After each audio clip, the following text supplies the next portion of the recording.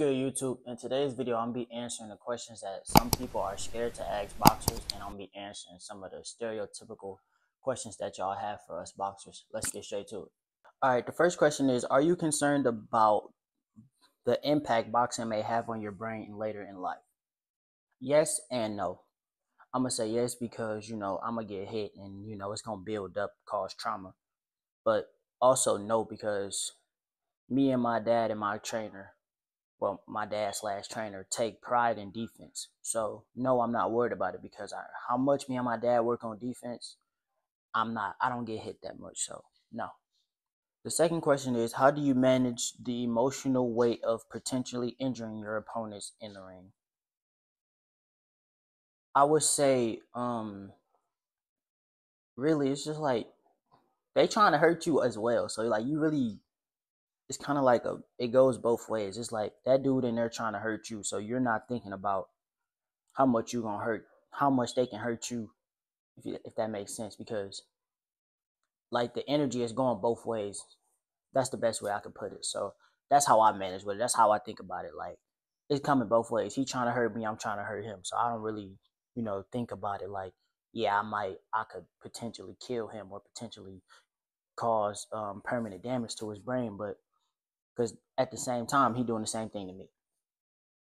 The third question is, have you ever regretted pursuing boxing as a career path? No, not at all. It helped me with a lot of things. It helped me with the way I think. It helped me with my discipline. It helped me in so many different ways that like boxing helped you with so many different ways that people could ever imagine. So definitely not at all. Okay, the fourth question is, do you ever feel pressured to maintain a tough image outside of boxing? No, absolutely not. I feel like what happens in the gym stays in the gym. Outside the gym, I live a normal life. I'm goofy, as y'all can tell. I have fun. Like, I don't put on a tough guy act outside the gym, nor do I put on a tough guy act in the gym. I'm goofy in the gym. If y'all have seen previous videos, or if you new, you can go watch other videos where I'm in the gym, we dance, we have fun. So I definitely don't, try to keep up with the tough guy act. There's no point. The fifth question is, have you ever grappled with addiction or substance abuse issues outside of boxing? No, absolutely not. Some people may say yes, a lot of boxers, they say they smoke, they drink. I don't do none of that personally. I feel like there's no benefit in it. Like some people, they got like anxiety. I don't have none of that stuff, so I don't see why I would use those type of things. So no. The sixth question is, how do you balance your boxing careers with your family's well-being? Well, number one, my family is a boxing family, so they all understand the things that go into boxing and they all support it. So we all like one. Like just because I'm the only fighter, like my dad's the coach, my little brother's the cameraman, my little brother's the assistant coach, my mom's she's support, my everybody's support. So like we always together in this. So it's like we don't really have to navigate it because like everything we do it together. Like we locked in on it together. So yeah. The eighth question is, wait, no, seventh, my bad. The seventh question is, have you ever experienced discrimination or prejudice within the boxing community? I'm going to say, personally, yes and no. Because, certain judges like certain styles and they start to treat you different if you box, a certain type of way or, you look a certain type of way. They, it happens oftenly. But I'm going to say with me, yes and no, because like the way I box, I just out masterclass most of my opponents, so they really can't do that. Like they can't not like my style because I make my opponent look like way lesser than me. So that's why I say it's kind of within the yes and no. The next question is, do you harbor fears about life post retirement from boxing? No, I don't. I have no fear because at the end of the day, it's a sport. All great things gonna come to an end. I'm gonna get old and I'm gonna have to retire. So no, I feel like once I retire, my life probably will be a lot less stressful. It'll probably be a lot more freedom, more spending time with my family. Not saying that I don't spend time with family, but it's gonna be even easier because how I picture myself retiring, I'm gonna be an undisputed champion. I have a lot of money, a lot of things going on. So I feel like my life gonna be very free and stressful. Yeah, I'm gonna miss going to the gym, but it's not like Just because I'm retired don't mean I can't go train or I can't go spar. It's just I'm not fighting competitively no more. So no, I don't.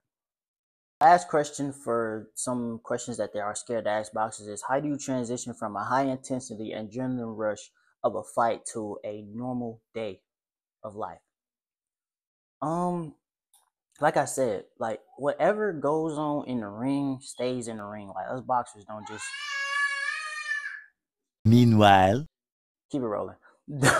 Don't like stay the same way or like act the same way how we would act in a fight than we do outside the ring. Like a lot of people is very goofy outside the ring, so it just depends on how you like how what type of person you are. Like me personally, like in the gym, I'm still me. I'm goofy. I'm serious when I gotta be serious, but I just like boxing isn't as serious as a lot of people think. Like it's serious, but like you can still be you. You don't have to put on the tough guy act. So there's no really like a transition with me. Like it's just a sport at the end of the day. That's all it is. Number 4 is, who is your dream opponent, whether from the past or present? My dream opponent, I got a couple of them. I want to fight Floyd. I want to fight Shakur Stevenson. I want to fight Terrence Crawford. I want to fight any of the big names. Anybody who got a legacy that you can think about and be like, he could be number 1 pound for pound. Canelo, any of those guys. Not saying well, of course I believe I'm going to beat them.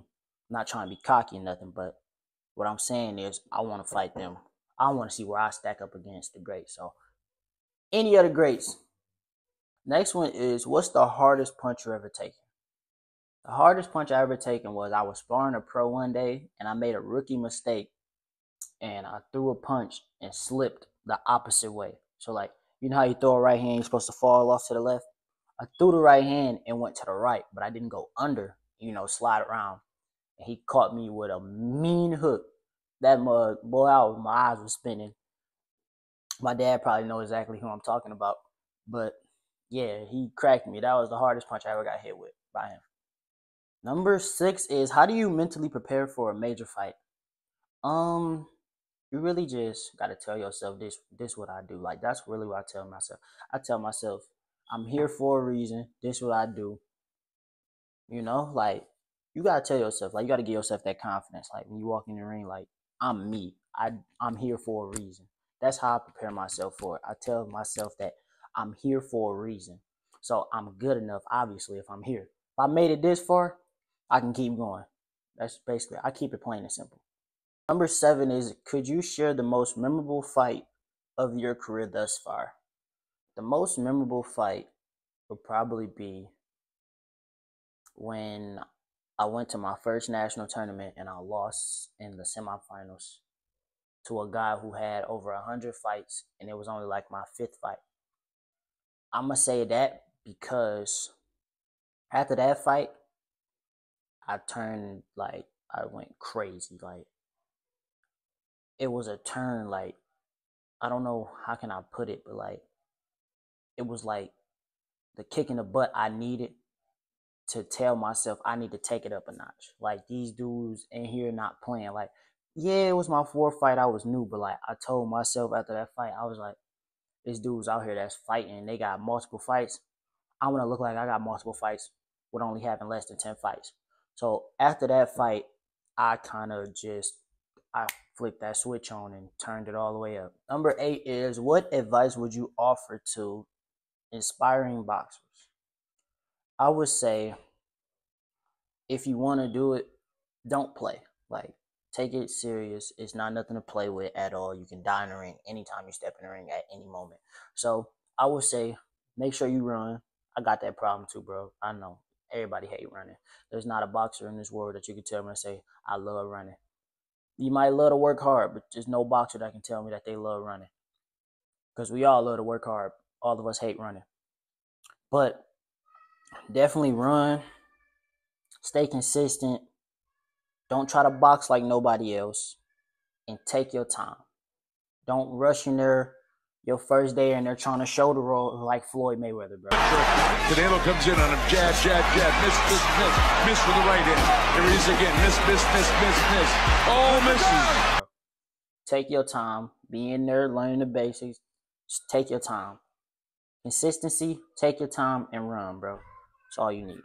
How do you maintain discipline in terms of diet and nutrition? I'm gonna be real with you. I'm not very good at dieting. But when it's time to fight, how I do it is I give myself healthy things that I like. Like I try to find like chips. Everybody like chips, right? So I try to find like the veggie straws. Like I try to find stuff like that's really healthy, like that's not high in sugar, high in calories. Like I try to give myself the alternative of everything. Like fruit snacks, I find the sugar-free fruit snacks. Like I just do everything like chicken, like I might just grill it. Like I just everything I do, I try to find the alternative healthy way. So and also when I'm dieting for fights or I'm just dieting in general, trying to cut weight, I give myself one cheat day out the week. I usually do it on a Sunday because that's probably the best way to do it. You know, you got a week ahead and you already just went through a week, you could cheat. I give myself a Sunday every day. Or every week I give myself a cheat day on Sundays. And that's really how I maintain. Like, I'm not good at it. I'm gonna be real with y'all. But when it's time to fight, I lock in and I give myself that one cheat day. But 2 weeks before the fight, I lock in. No cheat days, no nothing. Strictly all the good stuff. The final question is, what are your aspirations for your career in the coming years? Should have been a little bit more specific with that question, but I'm going to just give you from the next 3 years, 5 years to 10 years. Next 3 years, I want to win more national titles. I want to become better defensively, offensively, mentally, spiritually, every way. Every which way I want to. Next 5 years, I want to be pro, starting, you know, I wouldn't say a world title because that might be a little crazy, but hopefully next 5 years, or no, 20, would I be 21? Maybe a contender. I would say contender. Next 10 years, definitely I want 1 or 2, 3 world titles, you know, keep going on.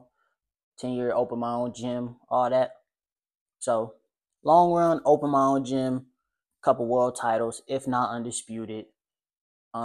Training people, motivating the youth, and doing things like that. I like to keep it simple, you know. All right, y'all, that's gonna do it for today's video. Hopefully y'all enjoyed the video. If you did, make sure you like, comment, subscribe.